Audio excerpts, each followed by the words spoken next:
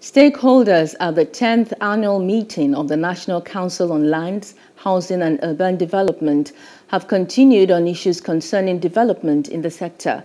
The third day of the meeting brought permanent secretaries from the 36 states of the country and the FCT to seek ways to bridge the gap in housing sector for job creation and economic development. Jacinta Obiuku now reports. The permanent secretaries gathered to profess solutions to housing development in their respective states. Lagos is the host of this year's council, and the Commissioner for Physical Planning and Urban Development, Idris Salako, said the state is setting the pace in housing in Nigeria. The federal government revealed some recent development in the sector.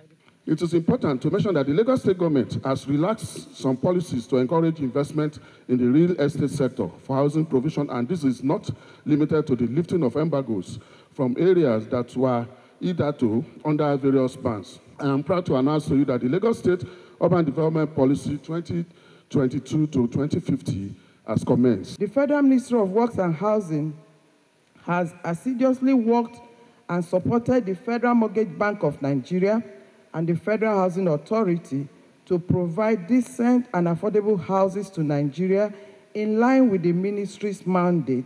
Lack of maintenance and policy implementation, they said, are part of the challenges in housing sector. The concepts are good, but the implementation are the problem we have been having in housing issues in the country.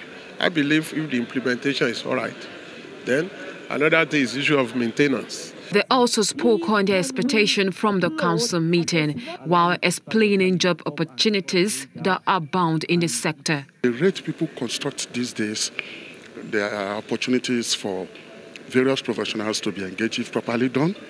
There are opportunities for artisans of various scale to be employed. So it's something government needs to look at critically. It is a fact that the more you build, the more you have people taken into job ladder, and it is important that we continually sit like this to look out for ways so that we look at those challenges and concerns and try to meet them. Just imagine, like the 3,000 housing units being erected in each of the states of the federation. You remember how many artisans, apart from engineers, professional skill laborers that are going to be employed, ordinary laborers that are going to be involved in the construction. The annual meeting will end on Thursday, 21st of October 2021, and stakeholders are expected to arrive at decisions that will trigger policy implementation and development to housing in Nigeria. Jacinta Obiuku for Plus TV Africa. Hello. Hope you enjoyed the news. Please do subscribe to our YouTube channel and don't forget to hit the notification button so you get notified about fresh news updates.